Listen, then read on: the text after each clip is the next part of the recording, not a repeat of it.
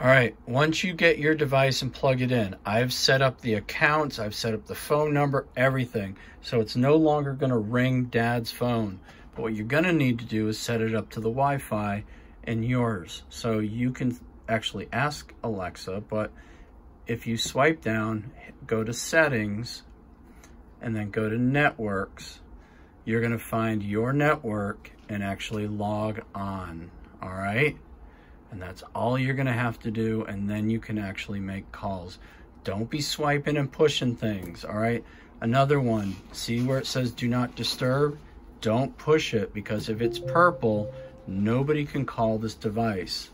So it needs to be gray. Anything that's gray like that, even where it says video off, you don't want those things on, all right?